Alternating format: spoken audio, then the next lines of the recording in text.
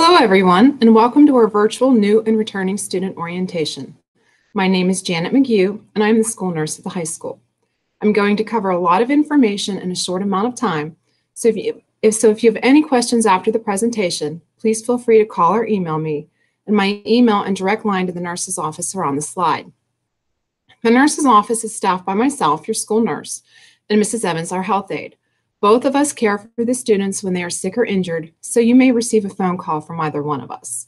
Our regular hours are Monday through Thursday, 7:45 to 3:45, and Friday, 7:45 to 3:15. We are available before homeroom and after school is dismissed if your child would need us for anything. However, during the pandemic and remote learning, our hours may be adjusted, but I am still available by phone and email for your questions and concerns. All sick kids leaving through the nurse's office are dismissed through the B9 entrance for pickup, which is the entrance on the side of the building by the Fine Arts Theater and Unit Principal's office. Physicals. All sports physicals should be submitted directly to the athletic department. All other physicals, including new student physicals and the state-required physicals for juniors, are submitted to me. I don't need the original, and if you would like to email or fax them to me, this is a great option for submitting and also allows you to retain the original copy in case you need it for anything else like a work permit. Actually, any forms that need to be turned into me can be emailed or faxed and decreases the chances of students forgetting to drop them off and being carried around in backpacks for long periods of time, which, from my experience, happens a lot in high school. Immunizations. We follow the requirements set forth by the Allegheny County Health Department for immunizations, and according to the county and state health departments, we still need immunization records whether we are brick and mortar or remote learning. Students coming from within the district from Jefferson Middle School and Mellon are okay and do not owe anything unless you have specifically heard from me. For all new students that started the enrollment process by August 20th, if any additional vaccines were needed, I sent a letter by mail indicating what immunizations were missing and are still needed. If you haven't already, please submit them as soon as possible. And if you're unsure or have any questions, contact me. For students who started the enrollment process after August 20th, I will contact you if there's any missing immunizations. The only requirement left for K-12 school immunizations is the MCV4 meningococcal booster that's given when the students turn 16. And this isn't required for entry into school until their senior year. Seniors, if you haven't already, you will need to submit this. To all the freshman families, I will be emailing you a health history form sometime over the next month. This is the same form that all new students complete with enrollment, so the last time you completed this form may have been when you enrolled your child in kindergarten. Things may have changed since then, so please complete and return it to me once you receive it. Emergency medical contact information on parent dashboard. It is very, very important to review this and click submit annually, as it's used in both emergencies and for giving permission for your child to leave school when they were sick. New families in the district can complete this for the first time by logging on to the parents dashboard account. If you are having trouble creating a parent account, contact Jenna Stein in the principal's office for assistance. Parents can enter up to 4 emergency contacts, and parents, remember to include yourselves as 1 or 2 of the contacts. Remember that anyone you include on the emergency contacts has the authority to give verbal permission for your child to leave school and go home. Emergency contacts don't have to be able to physically pick the student up. They can give permission for the student to go home with someone else. Under normal circumstances and in the past, as long as I have your permission and the student feels up to it, students were permitted to walk home from school sick or drive themselves home if they drove to school. So again, please remember when adding the emergency contacts that anyone listed as an emergency contact has permission to allow your child to leave the building ill. I do want to note, however, that due to the global pandemic, allowing students to walk home if they have symptoms related to the COVID-19 virus is currently under review. When students are sick, they have to be dismissed to the nurse's office. If they are texting you that they don't feel well, instruct them to go see the nurse and I will give you a call. I will be calling you or any emergency contact from my landline in the nurse's office and not from the student's cell phone. This is for safety reasons. Some students in the past have been a bit creative with the contact listed in their phone as mom or dad, who may or may not have been mom or dad. So again, this is a safety issue. And lastly, The emergency contact page also has a place to note medical conditions or medications a student takes at home. Please keep this updated as it helps not only me, but is shared with the EMTs in case of an emergency. Medications in school. The district policy for medications is the same as the high school as it was K through 8. All medications, including over-the-counter meds like Tums, Tylenol, and Advil, need MD orders signed on or after July 1st, 2020, and the orders need to be specific. I am not allowed to accept MD orders that state Tylenol per package directions. All medication must be dropped off to the nurse's office and picked up by a parent or guardian and must be in its original and sealed packaging with a valid expiration date. Please do not bring in a small plastic bag filled with ibuprofen pills. I won't be able to accept them.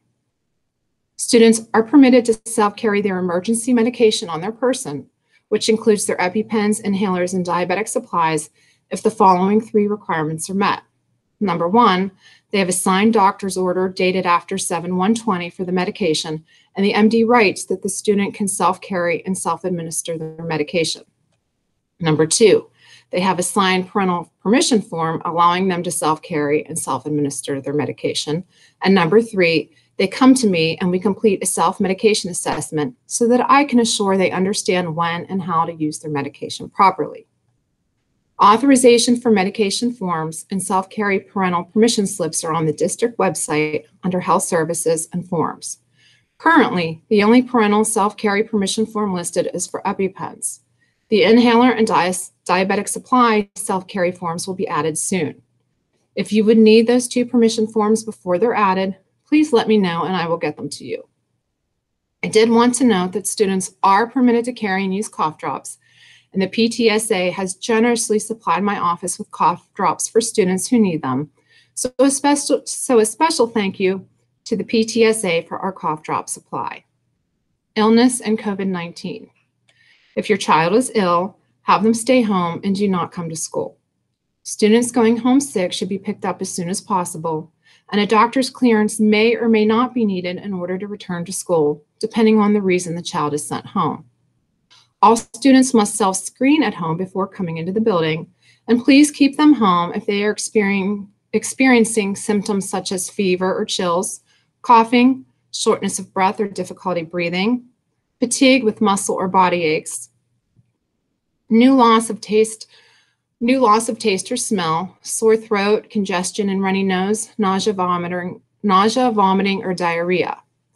The district follows the guidelines from the Allegheny County Health Department concerning infectious disease. If you have any questions on whether or not to keep your child home ill, please refer to the district website for specifics on when to stay home. All students are required to have face coverings to enter the building. If they are not wearing a face covering, they cannot enter the building. If your student has a mask exemption, all mask exemptions require a physician's order signed by a licensed provider that clearly states the student cannot wear a mask and the diagnosis. All mask exemptions should be submitted to the nurse's office. And as you've heard many times in the past several months, I just want to reiterate to continue to practice good hygiene and hand washing, whether at home or at school. Gym excuses, crutches, elevators, and concussions. A parent can excuse their child from gym for up to 1 week with a written note. Any injury keeping a student out of gym for more than 1 week requires a doctor's note. If a doctor takes a student out of gym, they cannot return to gym or dance until a doctor clears them to return. We will need the MD signed clearance note prior to allowing the student to return to gym or dance. Gym notes can be signed by an MD, DO, CRNP, which is a nurse practitioner, or a physician's assistant. Per state law, gym notes signed by RNs are not legally valid and cannot be accepted. So please, check your excuse before leaving the doctor's office to make sure it is not signed by an RN. Nurse practitioners are okay, RNs are not. If you are going to an urgent care clinic or ER and it turns out to be a minor injury, try to get an end date. For example, if it's a sprained ankle and the doctor says to stay off of it for 2 weeks and if feeling fine, there's no need to return and you can resume normal activity, then get a note with an end date that specifies student may return to gym in 2 weeks. If it's a serious injury like a possible ACL tear and you're referred to orthopedics, then there's no need for an end date because you will be following up with the doctor again. It is very difficult to track down a provider in an ER or urgent care setting to get a clearance gym note. So again, if it's a minor injury, try to get an end date and save yourself a lot of time in running around. We do need MD orders for crutches at school. Do not send your child to school with crutches from a sibling or friend.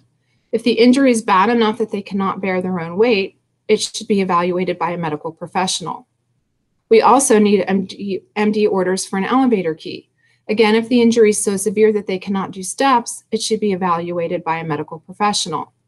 I can and do accept crutch orders and requests for elevator keys from our district athletic trainers. If your child is a student athlete and treated by one of the athletic trainers, and the trainer thinks they need crutches or should use the elevator, the trainer just has to email me so I'm aware and I can give the student an elevator key. If your child sustains a concussion, and I hope they don't, but give all concussion documentation to me and I will forward to appropriate personnel, including the principals, counselors, teachers, and the athletic department if they play a sport. I am the point person for concussions. To recap, the rules for doctor's notes are the same for at-home or remote learning as they are for gym held in the brick and mortar setting. If a doctor removes your child from gym, your child cannot return to gym until the doctor writes a written note clearing them to return. And last but not least, special needs. If there are any special circumstances that you think I should be aware of, please consider sharing them with me as well as their teachers. The more I am aware of, the better I can take care of your child. Thank you for your time and attention, and I will turn this over to the next speaker. Thank you.